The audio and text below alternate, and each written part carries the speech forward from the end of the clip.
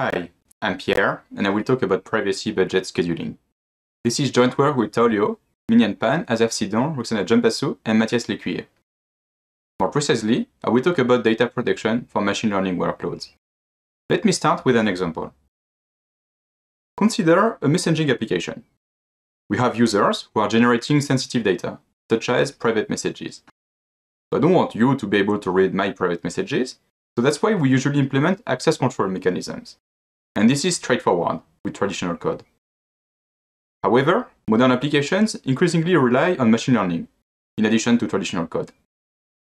For instance, we might want to provide some text completion functionality for our applications. We might also want to train a recommender system or to run some ad targeting. So all these machine learning models are trained on user data.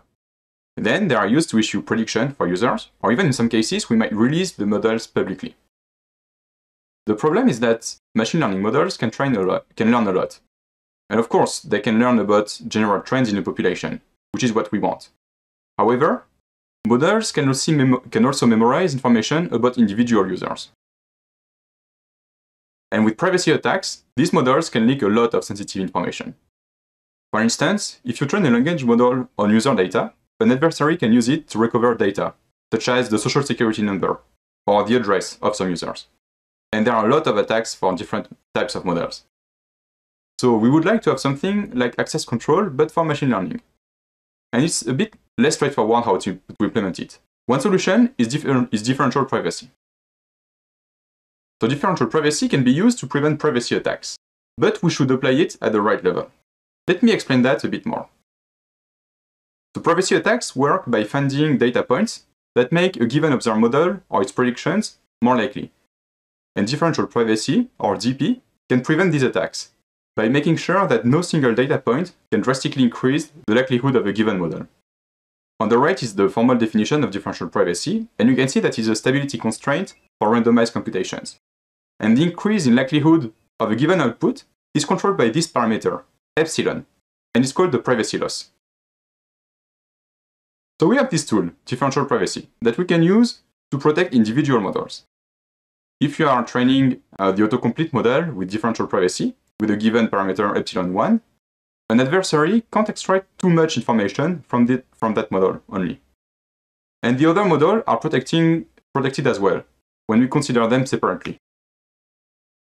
However, in aggregate, an adversary can still recover a lot of information. This is because privacy loss accumulates. It means that releasing multiple models trained on the same data amplifies the attack surface, even if you are using differential privacy for individual models. The issue is that most DP algorithms focus on individual models and static databases. But in practice, ML systems run workloads. It means that we accumulate more sensitive data over time as users join the system and generate more data. We also want to train new models on the same data, or we might want to retrain all models over and over again with new data. So what can leak in this case? Well, actually, if we release too many models, we can basically allow an adversary to reconstruct the whole database. The solution to avoid that is to use differential privacy at a workload level, to give global privacy guarantees, even for users who will join the system later. DP has good theoretical properties, such as composition theorems. So enforcing global DP guarantee means having a global privacy budget, epsilon g, that ML tasks can consume over time. This is why privacy should be a compute resource, alongside CPU, GPU, or RAM. That means that you have to ask for some privacy before you can run your computation. Because privacy is so limited, we should schedule it efficiently and fairly. And the natural question is whether we can reuse existing algorithms for scheduling, and what properties in terms of fairness and efficiency are conserved for privacy. That's why we built PrivateKube. It's an extension for Kubernetes, a workload orchestrator. PrivateKube adds privacy as a new resource, directly alongside compute resources. We incorporate a new scheduler called Dominant Privacy Fairness, or DPF, which is a variant of Dominant Resource Fairness, DRF, adapted for privacy.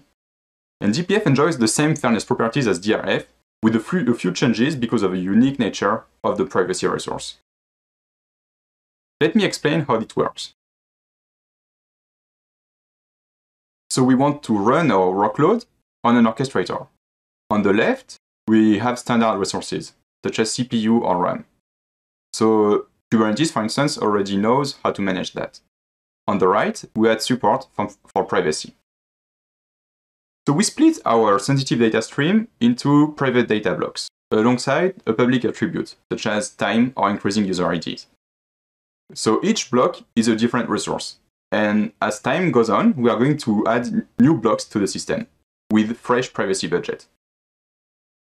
When pipelines arrive in the system, they formulate two types of demands. First, the compute demands that are handled by Kubernetes, and then the privacy demands, which are handled by the privacy scheduler.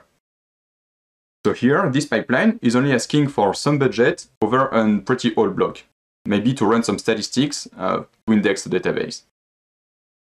Later on, other pipelines might ask for budget for different blocks. For instance, this one is asking for more budget over more blocks because maybe it's heavier model to train. And finally, you might have a pipeline that only wants fresh data. So you can see that every time we consume some privacy, we keep track of it in the privacy resource. And you can also note that the privacy is a multidimensional resource, in the sense that each pipeline is going to ask for a demand vector for privacy. Let's see how this black box here, the scheduler, works. The first idea would be to reuse an existing algorithm for multidimensional resources.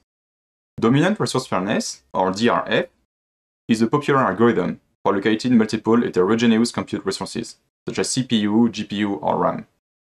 And it gives max-min fairness over M resources. Let's recap how DRF works. So we have multiple resources with fixed capacities. Then, every time a new job arrives, we sort all the jobs and we try to allocate the smallest first, until we can't allocate any more jobs. That's why we get max-min fairness, which is maximizing the smallest allocation. But what does smallest mean here? To compare jobs in a multidimensional setting, we use the notion of dominant share. The dominant share of a job is simply the highest coordinate of the demand vector. The problem is that privacy doesn't behave like a CPU. It's not replenishable. For instance, if you have a job that takes 1 hour to run on your CPU, once the job is done, you can just reuse the CPU to run a different job.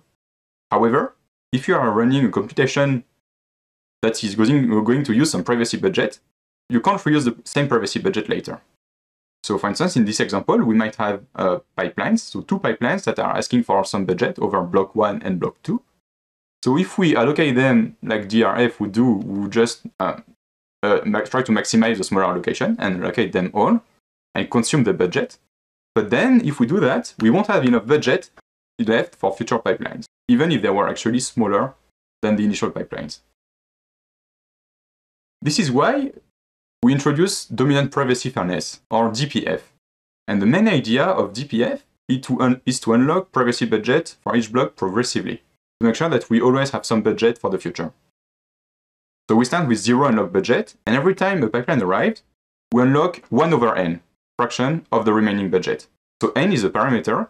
It means that once n pipeline arrived in the system, we unlocked all the budget. And then after that, we're just going to try to do best effort scheduling. Finally, we just run DRF on this after this modification with another change here, which is that we can only consume from unlocked budget instead of consuming from the total budget. Let me give you an example to show it works in practice. So let's take these two blocks and pipelines. So when pipelines arrive, we unlock some budget corresponding to their fair share. So in this case, the pipeline is too large to fit in the unlocked budget, so we can't allocate it yet. We're just going to keep it in the queue for a while. Later on, if a new pipeline arrives, we are going to unlock more budget. Then we are going to sort the queue according to the dominant share. So we are going to put the smallest pipeline first and try to allocate it. Finally, once a new pipeline arrives, we are going to sort them again. In this case, they have the same dominant share, so we are going to sort them with the second dominant share and try to allocate them. So that's how it works. And that's how we can guarantee max-min fairness, but only for the first n pipelines. So on the right, you can see that we have to modify the definition of fair domain pipeline a bit to account for the fact that privacy is not replenishable.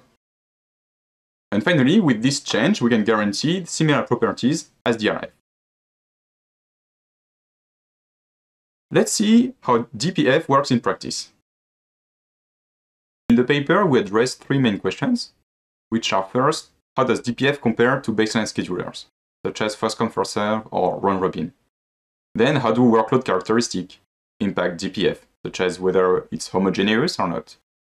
And finally, how does the DP semantic impact DPF? To answer these questions, we developed two workloads. The first one is a simplified experiment with only 4 types of pipelines, either small epsilon or large epsilon, and 1 block or 10 blocks. The second workload is a macro benchmark with real data from Amazon reviews, with NLP pipelines and statistics, in order to have a wide range of demands. Today, I'm just going to focus on the first question over the micro benchmark. So here is the allocation of DPF versus 2 baselines. The first baseline is first come first serve. It's just going to try to allocate the pipeline as soon as it comes. On the x-axis, you have the n parameter for DPF, and on the y-axis, you have the number of pipelines allocated. So up is good. You can see that first come first serve has quite poor performance. It doesn't allocate that many pipelines. The other baseline is round robin.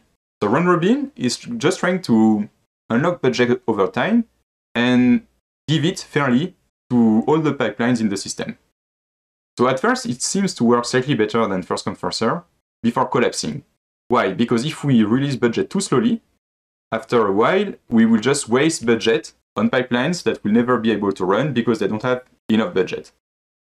You can see that DPF outperforms both first come first serve and round robin because it never wastes budget, and also because it prioritizes smaller pipelines. However, we can see that this higher allocation comes at a cost in latency. Indeed, this is the CDF of the scheduling delay. On the x-axis, we have the length of the delay with the timeout, because indeed the delay just plateaus at some point, because once you have some number of pipelines allocated, you can't allocate anymore because you just run out of privacy budget. You can see that first come first serve plateaus very quickly, because all pipelines are either allocated immediately or never allocated. However, it doesn't allocate that many pipelines. When we use DPF with higher values of n, we can allocate more pipeline, but we have to delay them a little bit to wait for some budget to be unlocked before we can allocate them. Finally, for a large value of n, here we can allocate even more pipeline, but we have to wait much more before we can allocate them all. Indeed, we have to unlock the budget quite slowly to make sure that we can give some budget to the smaller pipeline that will come in the future. So that's how we can trade off latency for more allocation. Currently, machine learning workloads consume user data and privacy without accounting. This is dangerous in the context of evolving privacy attacks against machine learning. This is why we must start treating privacy as a resource. More precisely, privacy is a scarce resource that we should carefully track and schedule. And we can do that thanks to differential privacy and its composition properties. With PrivateKube, we incorporate privacy as a new type of resource directly into Kubernetes. We also provide dominant privacy fairness, the first scheduling algorithm for the privacy resource. The changes to this algorithm and the fairness definitions show that scheduling privacy is a new problem, and there is much more work to be done to make the best use of this limited resource, users' privacy. Thank you.